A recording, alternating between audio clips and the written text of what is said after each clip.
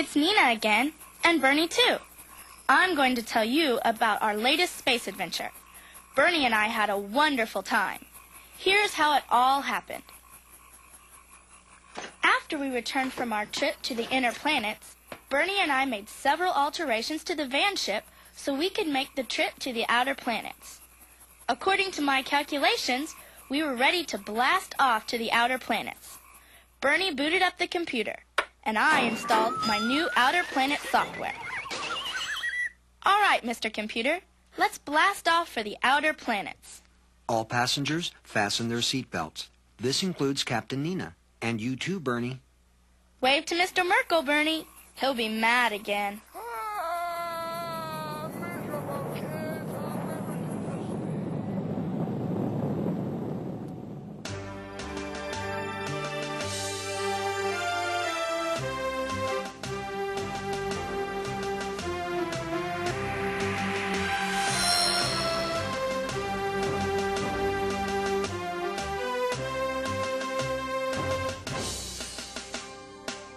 While we're on our way, let's see why the giant planets are called giants. If the sun were the size of this basketball, the giant planets would appear small. But they are very large compared to our tiny Earth. The fifth outer planet is Pluto. It is a tiny world, the smallest planet in our solar system.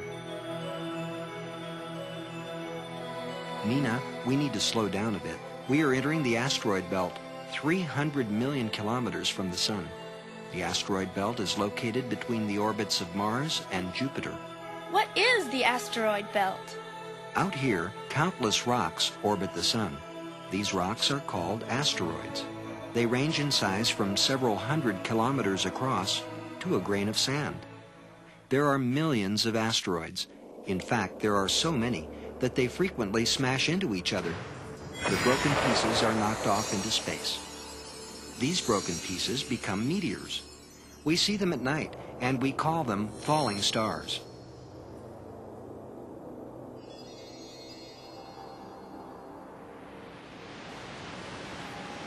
Watch out, Bernie! Whew, that was close. I think we are leaving the asteroid belt now. We are on our way to Jupiter. Heading Jupiter. Distance from Sun, 778,300,000 kilometers. Revolution around Sun, 11.86 Earth years. Diameter, 142,800 kilometers. Number of moons, 16. Look, Nina, we're approaching Jupiter, the largest planet. Jupiter orbits the Sun in about 12 Earth years, but it rotates very rapidly. Jupiter's day is just 10 Earth hours long. That's very fast, considering Jupiter's great size. Let's see what you would weigh if you could be on Jupiter. Nina's weight on Earth, 65 pounds. On Jupiter, 152 pounds. I guess I would be really big on Jupiter. No, Nina, you wouldn't be bigger. You would just be heavier on Jupiter, because Jupiter has so much more mass than Earth does. When planets have more mass, they have more gravity. Jupiter's fast rotation produces strong winds. These winds are similar to the jet streams on Earth, except there are many more of them on Jupiter. The wind streams move along the same paths. They are the main reason for the bands that we see encircling the planet. All the giant outer planets have similar bands, although Jupiter's are the most vivid and colorful. The Jupiter we see is actually the very tops of Jupiter's clouds. The highest clouds are probably composed of ammonia ice. Nobody is sure what gives the clouds their colors. Some scientists think traces of sulfur or phosphorus are responsible. Others believe the coloring agents are organic molecules. There's the famous Great Red Spot. This spot is huge, even bigger than Earth. What is the Great Red Spot? It is a gigantic storm which rotates at over 300 kilometers per hour. The red spot moves from east to west across the face of the planet. This storm has lasted for at least 300 years. I'm glad we don't have storms like that on Earth. Jupiter is composed mostly of hydrogen and helium. In this way, Jupiter, Saturn, Uranus and Neptune are more like the Sun than the inner planets. In fact, if Jupiter had been more massive, it would have become a star, and we would have had 2 suns in our solar system. Jupiter's layer of clouds is about 150 kilometers thick. Beneath the clouds is a dense layer of liquid and gaseous hydrogen and helium, 20,000 kilometers thick. Deep within this layer, the pressure reaches about 100,000 times Earth's atmospheric pressure.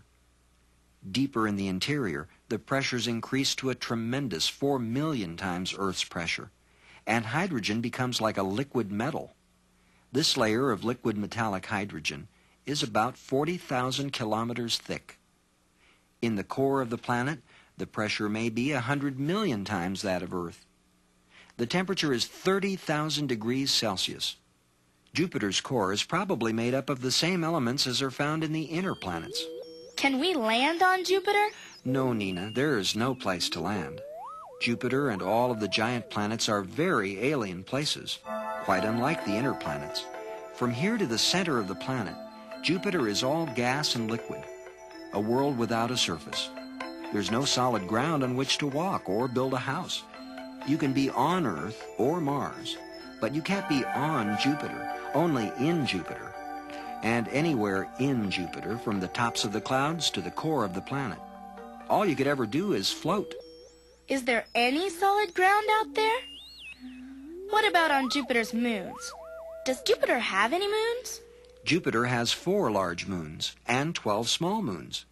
The 4 large moons are called Io, Europa, Callisto, and Ganymede. Each is very different from the other. Look, there's Callisto, the outermost large moon. Because the moons of Jupiter are so far from the Sun, their surfaces are very cold, 150 degrees below 0 Celsius. Scientists believe that Callisto is a ball of water ice, which surrounds a core of solid rock. Most of the large moons of the outer planets have a similar composition, ice covering rock. However, the thickness of the ice varies from moon to moon. Callisto has the most heavily cratered surface of any object in the solar system. The craters are the result of millions of collisions with meteors. Off we go to Ganymede, the largest moon in the solar system. Ganymede is actually larger than the planets Mercury and Pluto. Parts of Ganymede are heavily cratered. The craters show up as white areas. Ganymede has a large number of grooves. Perhaps these grooves are cracks created on the surface 1 billion years ago as the watery surface of Ganymede froze. Look down below.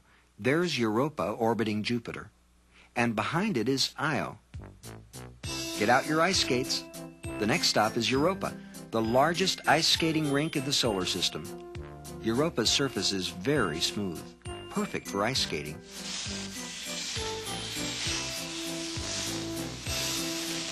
All right, computer. Stop acting silly. Bernie, check his circuits. The dark lines we see on the surface are hundreds of kilometers long. Some scientists say they may be cracks which were filled in with darker colored water from inside the planet. Europa is probably warmer than Callisto and Ganymede. Beneath a relatively thin layer of ice, Europa might have an ocean of liquid water. And in this very dark, very murky ocean, life may have once existed, or perhaps still exists. If you went ice fishing on Europa, it is possible that you might catch something. We're closing in on Io. Io is the innermost of Jupiter's large moons. Io's surface looks something like an overcooked pizza. The colors you see are due to different forms of sulfur which cover the surface. Whereas Io's sister moons are cold and peaceful, Io rages with volcanic activity. Io is a strange place. Its volcanoes erupt sulfur lava. Huge molten sulfur pools lie near the surface. There may even be lakes of liquid sulfur on the surface. Volcanic eruptions shoot sulfur lava and gas at the speed of bullets to extraordinary heights. Huge mushroom clouds, up to 300 kilometers high, rise from above the volcanic centers, and great snowstorms of sulfur dust from these eruptions fall over areas the size of Alaska. Smaller eruptions last for months or even years. Look, Nina, this is Amalthea, one of Jupiter's smaller moons. It is covered with sulfur dust from Io's volcanoes. Let's get away from all of this dust. I'm setting a course for Saturn, mighty lord of the rings. Good. And I'll review some facts about Jupiter. Jupiter is the 5th planet from the Sun. Jupiter is the largest planet in the solar system. Jupiter and all of the other giant planets are made mostly of hydrogen and helium. Jupiter has a huge storm known as the Great Red Spot. Jupiter has 16 moons. Heading, Saturn. Distance from Sun, 1,427,000,000 kilometers. Revolution around Sun, 29.46 Earth years. Diameter, 120,000 kilometers. Number of moons, 17. Nina, we are approaching Saturn. Saturn is the second largest planet. It orbits the Sun in 29½ Earth years. Saturn's day is just over 10 hours long. Like Jupiter, Saturn is also composed predominantly of hydrogen and helium. How much would I weigh on Saturn? Nina's weight on Earth, 65 pounds. On Saturn, 60 pounds. Wait a minute. Saturn is much bigger than Earth. How come I don't weigh more on Saturn? Saturn is bigger than Earth and has a greater mass, but it really is just a big ball of gas. Our Earth is made up of rock that is much more dense. Even though Earth has less mass, its gravity is more concentrated on its surface than is the gravity in the upper part of Saturn's clouds.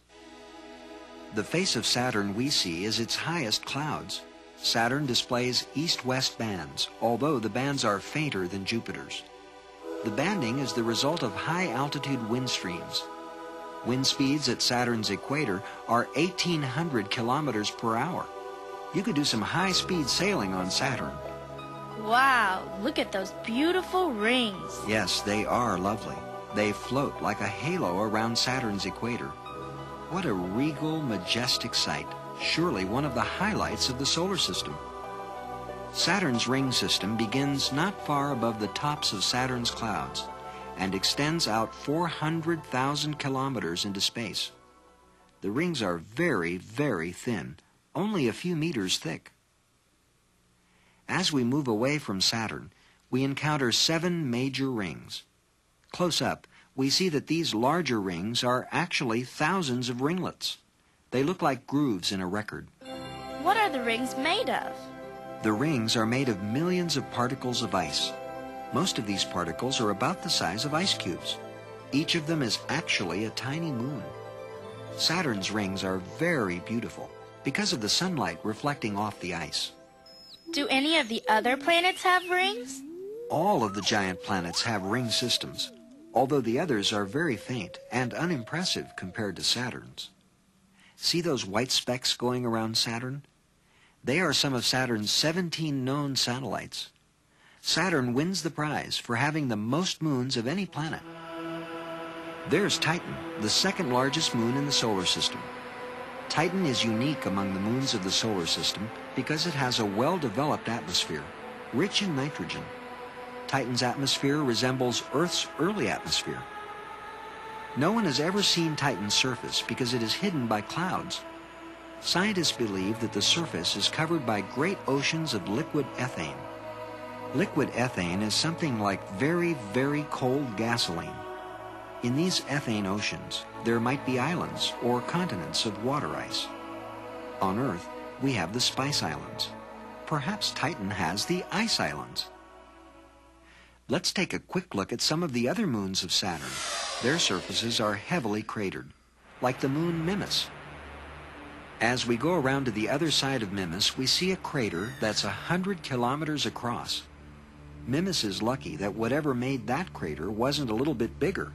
or Mimas wouldn't be here at all. There's Dione. Dione is very cold, 175 degrees below 0 Celsius. On Earth, it's possible to crunch ice in your teeth. It is so cold out here that ice is as hard as rock. You'd break your teeth chewing on this ice. Let's take a look at Enceladus. Scientists think that an internal heat source may be producing some sort of water volcanoes, which keep portions of the surface smooth. Well, Nina, we need to be moving on. Let's head for that topsy-turvy world, Uranus. Okay, let's go. And I'll review all about Saturn. Saturn is the 6th planet from the Sun. Saturn is the 2nd largest planet.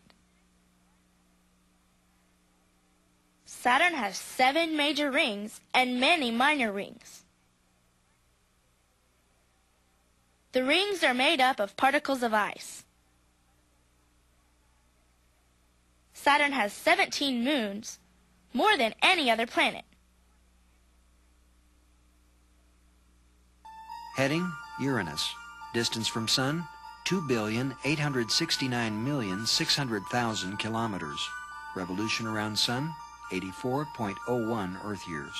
Diameter, 51,200 kilometers. Number of moons, 15. Uranus is the least massive of the giant planets. It orbits the Sun in 84 Earth years. Uranus turns on its axis every 18 hours. But relative to the solar system's orbital plane, Uranus lies on its side. Playing follow the leader, the faint rings of Uranus and the Uranian satellites also orbit Uranus on their sides.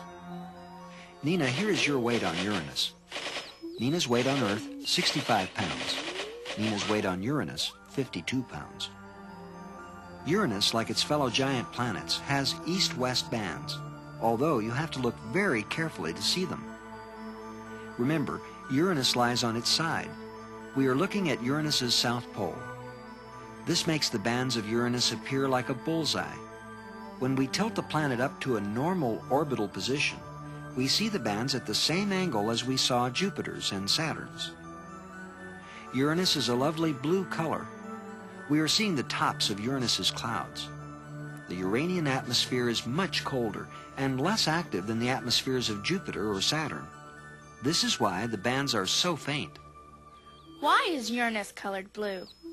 In this intense cold, methane in the atmosphere condenses into a cloudy haze which envelops the planet.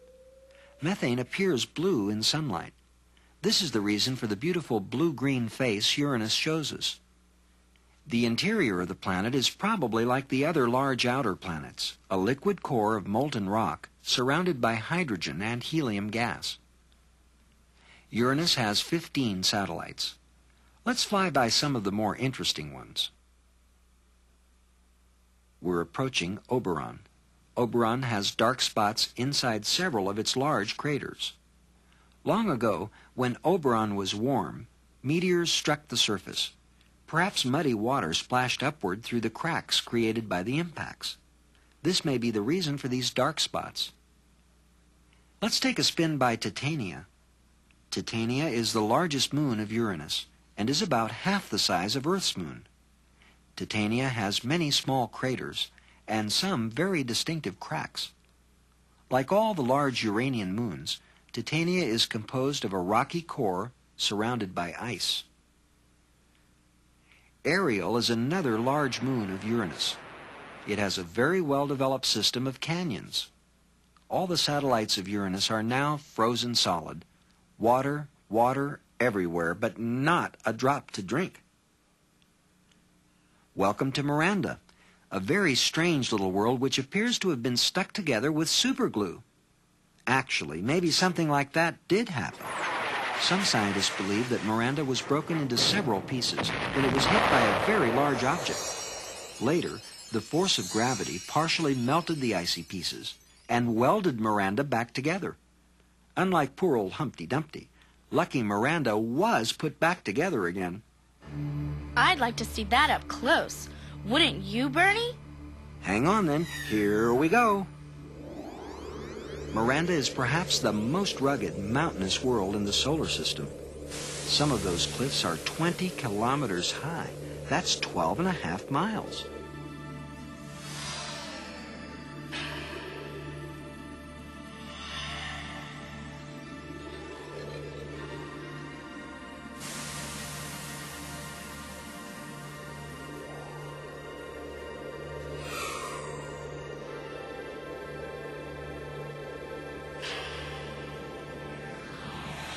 Whew, we came a little too close to that mountain. I'll have to recalibrate my instruments on our way to Neptune, and you'd better review the facts you've learned about Uranus. Uranus is the 7th planet from the Sun. Uranus is the least massive of the giant planets.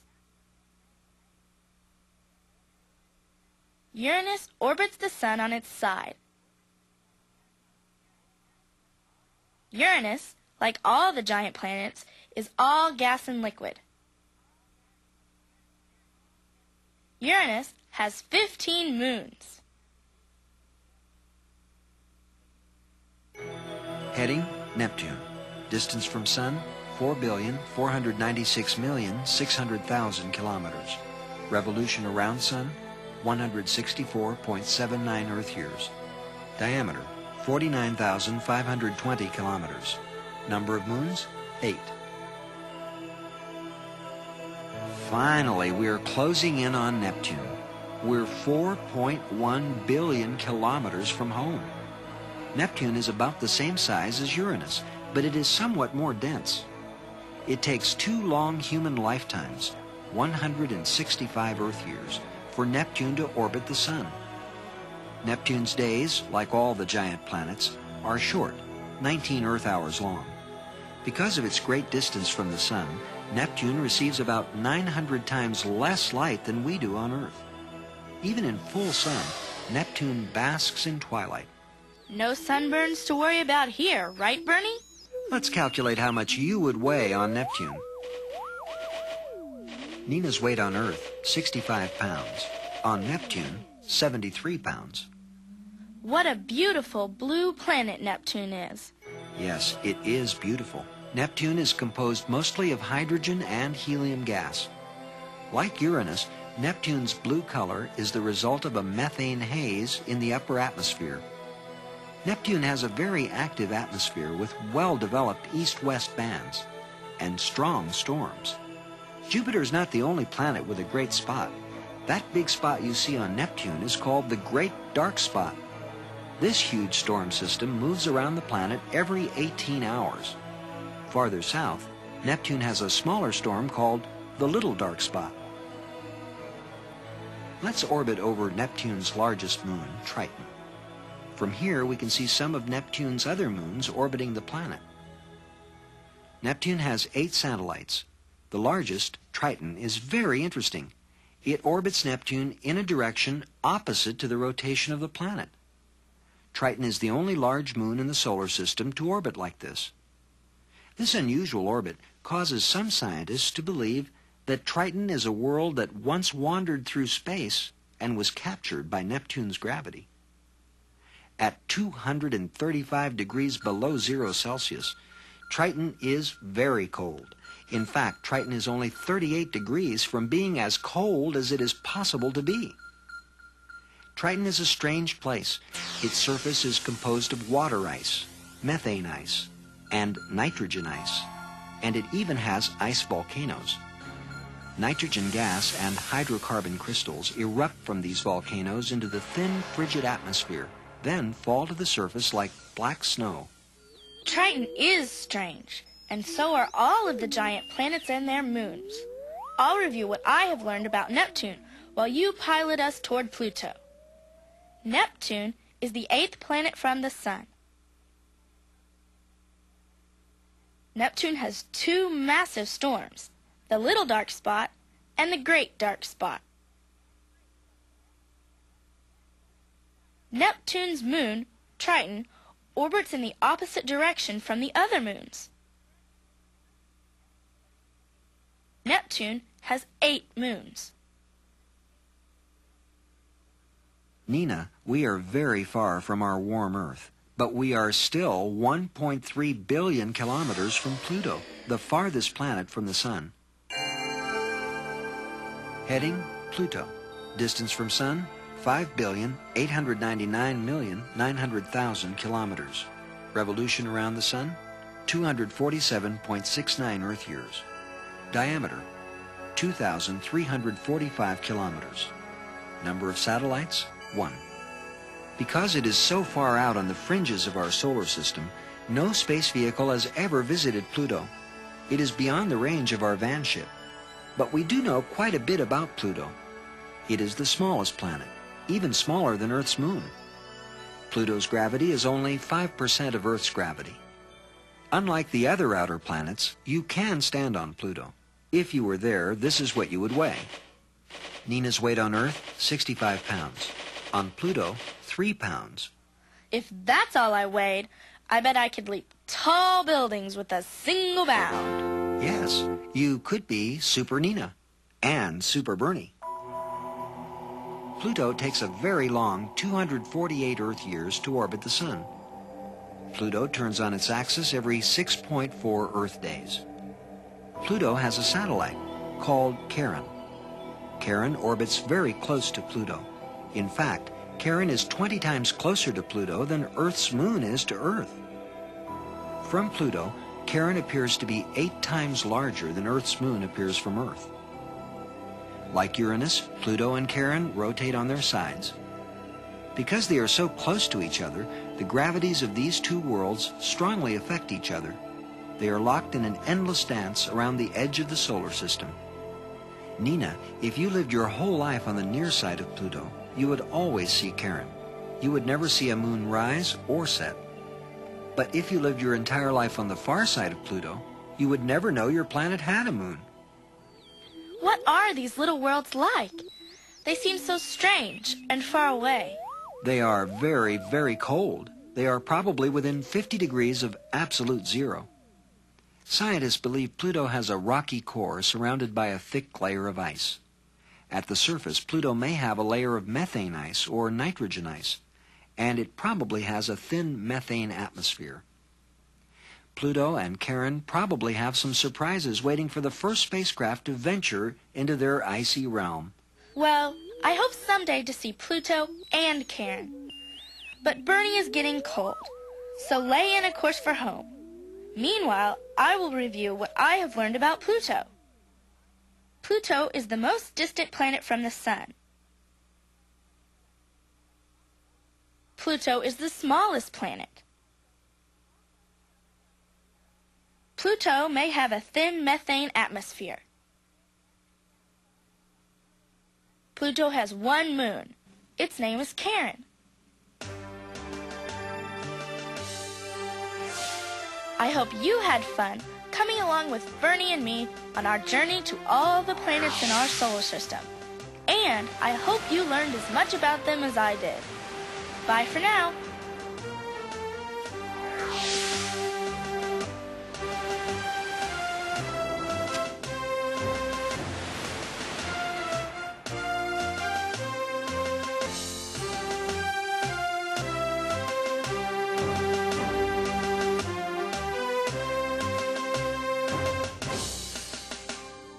This has been a presentation of Allied Video Corporation. We produce a variety of video products for the classroom. For a complete list of these and other educational tapes, please call toll-free 1-800-926-5892.